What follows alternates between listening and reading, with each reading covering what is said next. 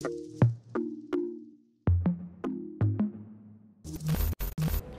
Bronco Bookstore is one of Cal Poly Pomona's few buildings that has remained open throughout the pandemic.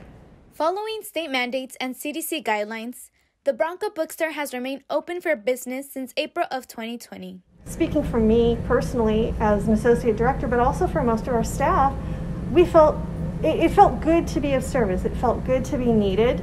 It felt good to know that what we were doing was important to our students and to our faculty and to our community. While customers don't need to take a health screener to go inside, workers are screened every day. The student staff was significantly reduced last summer in order to maintain social distances within the store. I think I got close to everybody that has been working here during COVID. Like before, we were just like coworkers, but now I think I consider them friends, like good friends. So there's that.